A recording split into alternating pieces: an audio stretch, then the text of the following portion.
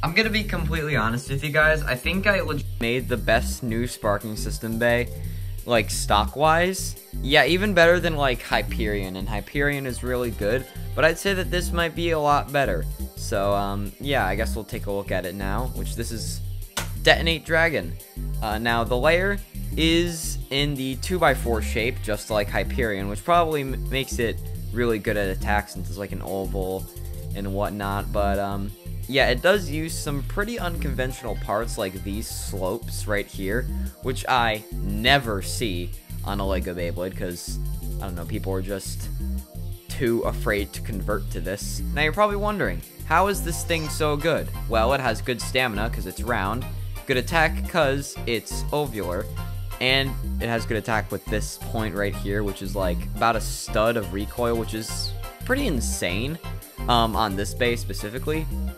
But what really makes this thing good is when it awakens. It has these plates right here that slide on a jumper, which give it a lot more attack. With this gap being visible, base can get like caught in this, and it provides a good amount of recoil, but just enough so that it won't be like detrimental. But other than the performance, this thing does pay homage to all of the dragons. The centerpiece is from every dragon, mainly Tempest, because Tempest has the red sparking chip core. These red streaks are like Ace Dragon. The basic shape of the bay is like Imperial. It's a sparking bay, so I guess that's like Tempest. And the sliding blades is like Gatling. And I will admit that this is a pretty mediocre awakening, but hey, it works. The chassis also makes this thing really good, which this is not 1A, this is 1A dash. Because 1A was just a bit too boring in my opinion, so I made a dash version. Now, what makes this interesting is that these points right here are very reminiscent of the Sting Disc from Ace Dragon. Because if I can go down right now, you can see it does kind of match up, like, that's pretty similar. And of course, the big blades are like the 1A chassis, so you have that. And finally, the driver is Spark, which is like a weird version of Charge, because it has no metal, but it does copy like the basic shape of Charge. I made it like that, and I didn't give it any metal, because if I did, then the center of gravity would be so low, it would just be very off balance, and probably be pretty bad.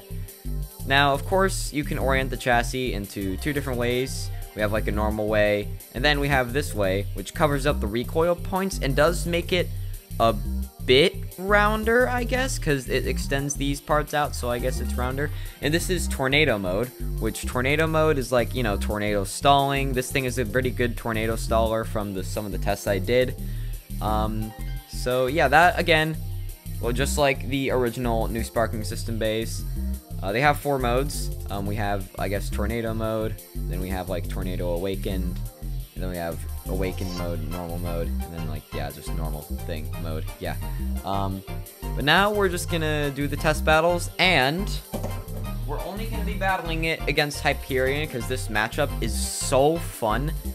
So yeah, let's get to it. Of course, we'll start off with the test spin before we get into the battles. And you know what? It does look pretty nice while it's spinning. The colors just work really well, and I'm excited to do some more battles with this guy, because this might be my favorite bay I've made. Okay, let's start the battles against Hyperion. We'll start in normal mode.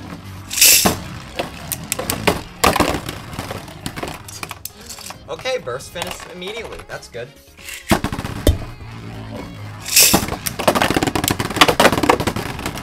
Another burst? Wow.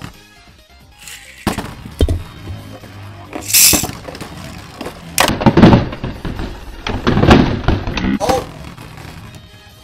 Okay, Hyperion finally won. Jeez, that was such a hard hit.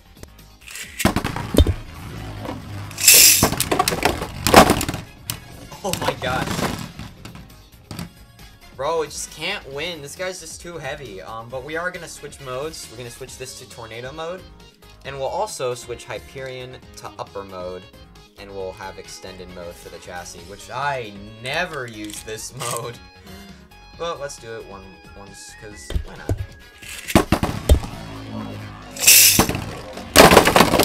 Oh my god, burst. Is that because the driver didn't... You know what? I guess, like, if any part, like, comes off of the bay, it counts as a burst. Because either way, you're not, like... It's not working properly, so...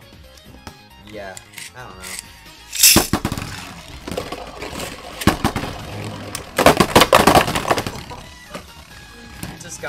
Just flew across the stadium when it burst. That was funny.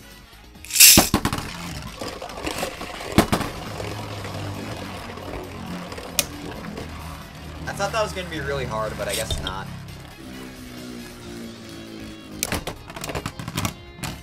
Dude, this has so much stamina, my god. Alright, so we haven't really seen this guy awaken, and it does work, it's just really hard to do it, but let's just say he did. Yeah. Oh my god, it just tore off one of the wings. Oh! Burst. Yeah, look at that, it just came off. These aren't the most sturdy things, but you know what? It worked. We're gonna do one last battle in Awakened and Normal mode. Oh my god! It just died instantly. Alright. I think that it's fair to say that this thing is really good. It has good burst resistance, surprisingly. It has good attack power. It has good weight. There's barely any downside to it besides it being... I mean, it is fairly consistent. So yeah, this is probably the best bay I've made so far. And yeah, if you liked that video, comment, like, subscribe, do whatever you want. And I'll see you in the next video. We're gonna do one last...